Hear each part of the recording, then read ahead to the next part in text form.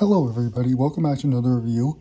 Today I will be reviewing the Mattel Disney Pixar Storytellers 3-inch line action figures from WALL-E and Up.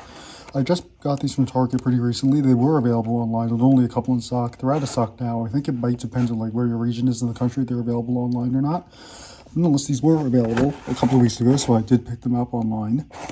I'm very excited to get into them. So for the WALL-E 3-pack, we have Eve, WALL-E, and Mo. For the Up 3-pack, we have Doug, Carl, and Russell.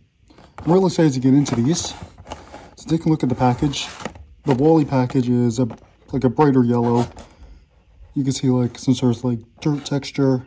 Also really just darker yellow. WALL-E logo, Storytellers logo, which is a nice logo of the Pixar ball using the O there. Mattel barcode. On the side, you can just see a WALL-E logo. On the back, you can see some of the other available packages, which include Coco and Monsters, Inc. There's also an Elemental pack as well. The WALL-E logo again on this side. Here's the bottom for anyone interested. Up is really the same thing. This one's more for a beige. It doesn't have the dirt detailing, although it does look to have some sort of detailing to kind of make it look like a piece of paper. You can see the Up logo there and on the side as well. Back of the package also shows the WALL-E 3-pack as being available, as well as the Monsters, Inc. and Coco ones. Behind the characters, there is some nice detailing as well. So over here, for example, you can see WALL-E and Eve right here. This is kind of using a very similar type of package that they used on the 7-inch line. Not exactly the same, they actually have renders behind them. Whereas on the Pixar theme packaging that they used to use, it was just a solid color. And then behind there, it's a set render of the Axiom. Up uses the same thing, Carl and Russell. Same style packaging. Well, this time it uses a light blue sky instead of the stars. And you can see a render of the Up house taking off behind it. Alright, so let's get into this and open them up.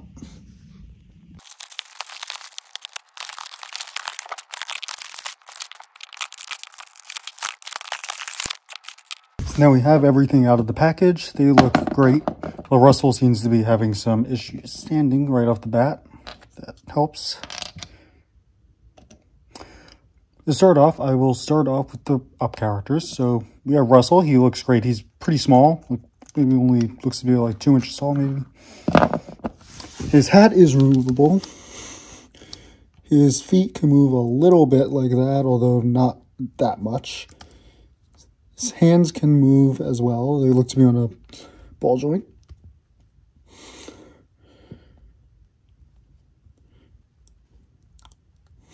So the 3-inch figures that they're doing now, they're really not as good as the 7-inch figures, quite frankly. They're obviously much smaller. They also have a lot more limited mobility and areas where they can move. So to compare, here is the 7-inch figure from the Feature's Favorite series. Obviously, he is much bigger. They did change the expression a bit. So, here he's smiling in the Feature's Favorite one. Now in the 3-inch one, he appears... both of them are having issues standing, unfortunately. Whereas on the... it seems like neither of them really want to stand right now. Whereas this one, he is... kind of yelling. You can see his tongue and teeth, but you can't see his tongue in this one. The hair does seem to just be a scaled-down version of the same hairline, though. It's not really anything different there. His hair is textured on both, which is good. You can see all the different badges around here. Obviously in here, they're much smaller. The Feature Favorites also came with a bunch of different accessories, like a chocolate bar and a backpack that aren't included with the 3-inch one. Only thing that they both included was the hat.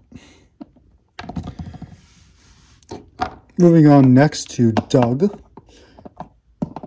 Doug looks great. There is a nice texturing for the fur. Obviously, since it's plastic, it's a bit hard, but it's still nice to have the texture for the fur.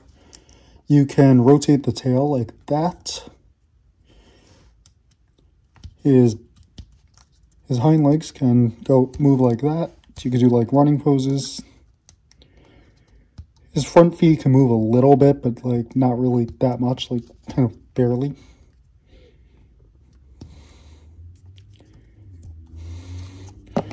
You can kind of do like a running pose like that. Comparing him to the Interactable 7-inch ones, since they didn't do a normal 7-inch one. The Interactables one also include the Hero Dog medal from one of the Dog Days episodes. This one does not include anything like that. It does seem that with Doug, they actually used the exact same expression, really just kind of scaled him down. Posability does seem to be the same, although on the 7-inch one, his front feet can move a lot more than they can on the 3-inch scale one.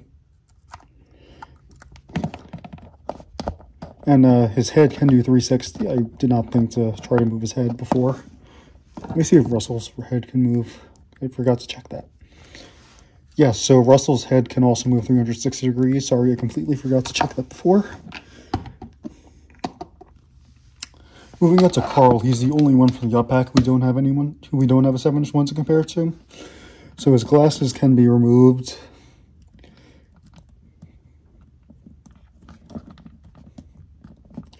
Also, the cane can also be removed as well. You can see the 4 balls in here. The balls cannot be removed though.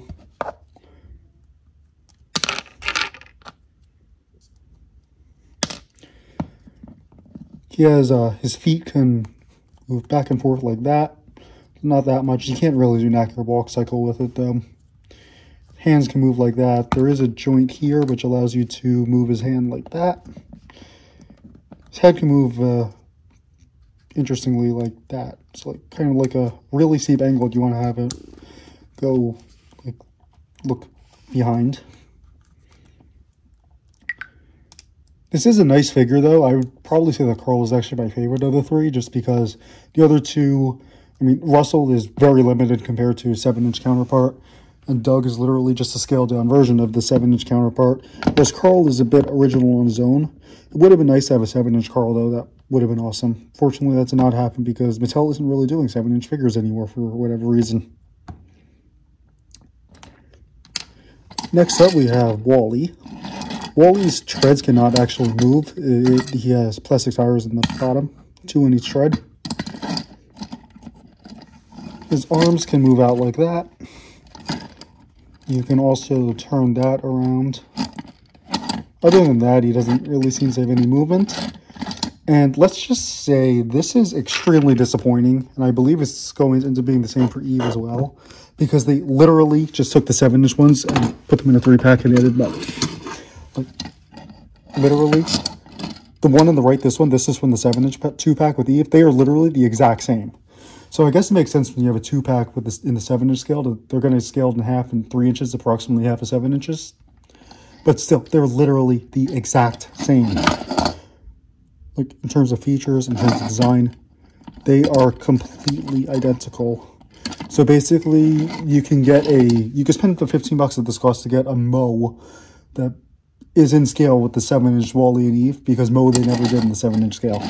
So literally, these were just already in the 3-inch scale when they made them in the 7-inch scale, which is dumb. It would have been nice if they had been bigger, so that they could actually be in the 7-inch scale, and then scale them down in half for this. So that was nonetheless extremely disappointing. Not to mention the fact that Wally just would have been nice if they had more detail, like dirt in here. It just seems like very, very plain. Very disappointing release. Eve, I'm thinking is going to be the same thing. So you can pull, so like she comes with a base and she obviously can't stand on her own. You can move her head around 360 degrees. Her arms can come out like that. You just kind of have to get your fingernail in there a little bit and then you could take it out.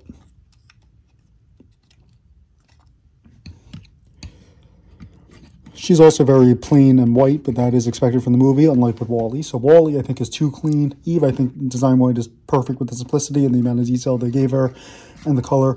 You can see nice detailing of the eyes to show, like, the electric bars, although the eyes are, unfortunately, a sticker.